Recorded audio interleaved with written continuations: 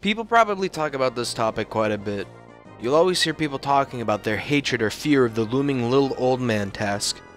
Nobody really wants to actually do 24+ story cog buildings. I mean, I literally can't argue with you on that one. But on this one, I'm going to take the kind of minority approach here. You see this guy? This guy's my pal. Maybe just for this video, then I can hate him again, but regardless. I don't like when you're mean to my pal. Whoa, man, whoa, come on now, bro, that's totally uncalled for. This guy has a family. Probably. Maybe. But this guy still has feelings, you know. Okay, so, it's obvious. Many people hate Lil Oldman and everything he stands for. There's nothing but hatred for this rabbit in Toontown. But to me, and you may not agree, but that's the beauty of opinions, but to me, he's genuinely good. Good for you and good for Toons overall.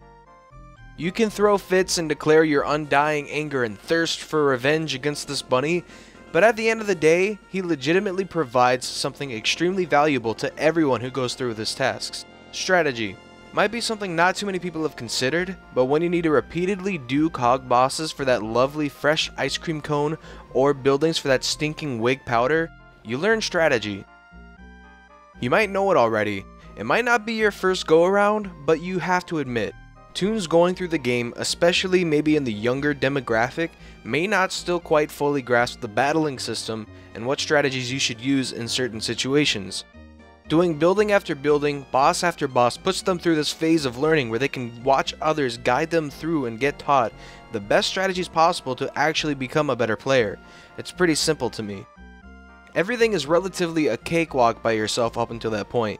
You can get by pretty easily with not much strategy and not so wise gag choices up until those big tasks and during what comes afterwards. I think if anything, at the base of it all, it's at least a good teaching tool for many Toons. You can't really do it alone unless you're controlling multiple Toons or you've done enough on Toontown already to be well versed enough to manage your way through a solo Lil Oldman run. So I just think strategy is a solid thing gained and a good point to note from Lil Oldman. Secondly, and this is the main reason the task is even in the game, is gag training. Let's be real here. When you get into Donald's Dreamland, that's when stuff starts to get real. Level 12s galore and 5-story buildings, Cashbot suit part training, the eventual need to do mints full of level 10 and 11 cogs. Your Auga just isn't gonna quite do the damage needed. The keynote from the final gag training task he gives you is exactly that. Gag training. I'll be the first to admit that my gags can honestly be pretty underleveled by the time I reach Lil Oldman. It just happens with the pace. You can get through all of those early playgrounds pretty quickly and you can have the gags to really show for that. Unless you explicitly trained your gags before that point, which plenty of people genuinely do, it's a good point in time for you to be able to catch up on your gags, and I assume that's exactly what the developers had in mind, adding this task in before you reach the final playground of the game. To drive the point forward, you could do all 20 buildings training a track that you have never worked a single minute on. In this instance, let's say tune-up. Using TTR's cap of 300 per building, you could take your feather gag from 0 EXP to juggling cubes at 6000 EXP by the time you finished all the buildings. You can literally catch up completely on a gag track you have not worked on at all during the Lil Oldman task. And that's not even accounting for the simple spoon, ice cream cone, and powder portions of the Lil Oldman task. All of this is just going towards preparing you for the endgame battles. It's a bit of a steep jump, I'll admit, but it provides valuable experience and training for everybody on their way to reach the end of the game. Now I'll also admit that with the good there comes the bad. It definitely comes across as one of the few tasks in the game that many consider more as work rather than fun, and I can understand that. It becomes a giant grind essentially that you just have to spend hours on to trying to complete. It's about as fun as taking a trip down Polar Place to good old Pinecone Zone and dropping by for exciting pinecone action.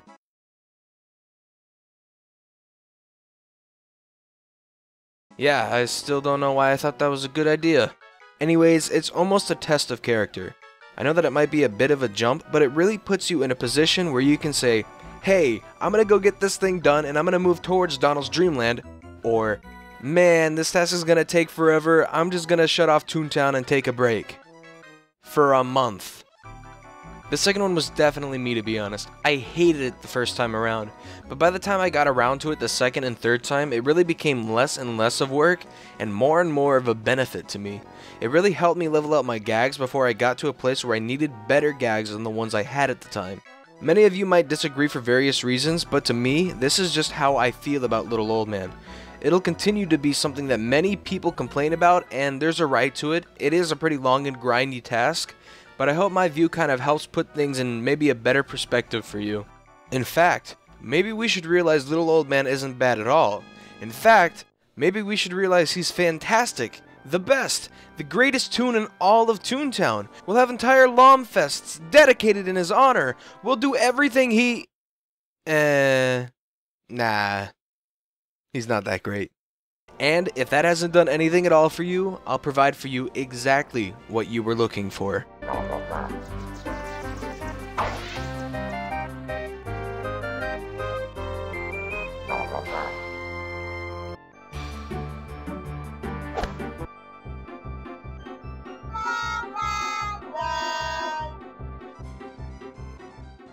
Thanks for watching. If you have any topics you'd want to see me cover in a rant, leave it in the comments and I'll be sure to reply. Thank you, everybody. Do you like what you see? Want to help me in making videos just like this one? Help support me and my videos by joining my Patreon. It's a funding website designed to allow YouTube creators just like me to gain support to be able to produce videos regularly. So if you enjoy my videos, it would mean the world to me if you could lend a hand to help me make more. I want to thank you all for watching my videos, I want to thank you all for the support, and I'll see you in my next video.